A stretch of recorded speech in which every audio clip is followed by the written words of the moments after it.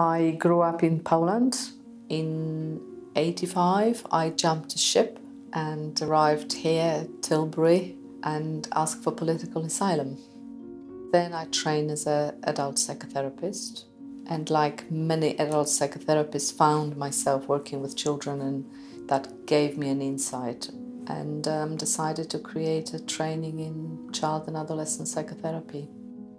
The beginnings of Therapia were challenging. I run it on a homeless basis in various places in London, but I always had a vision that one day we'll have a home.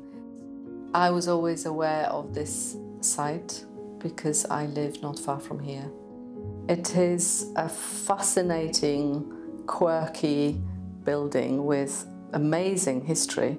It was in derelict state and was just getting worse. After we signed the lease, I didn't think that I will get all the money in one go. But hey, it happened. 1 million came from Heritage Lottery Fund and another 1 million came from Elliot Simmons Charitable Trust. And then the work has started. One of our therapy rooms is also an observation room, which has a double-sided mirror with an observation area behind. We have sun tray, which is kind of a main play therapy tool. Our children and young people are facing challenges the previous generation didn't. We are just trying to meet that need and hopefully make a difference. I think when we opened, I had this theory that some members of staff are coming here just to play, because the objects were always moved. They're always in different places, although we had no clients here.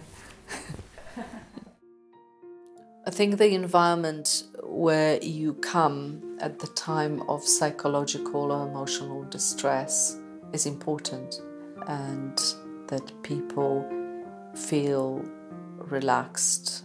And for those people who provide this valuable work, it's kind of honouring the type of work we do. We have this amazing program here called the Magic Carpet, which is an interactive floor. Can actually set the fire to the whole floor. That's my favourite. I think it should be my office, this room, definitely. I absolutely love it. Maybe the fire is my favourite element, must be. Click the videos to watch more Londoners and don't forget to subscribe.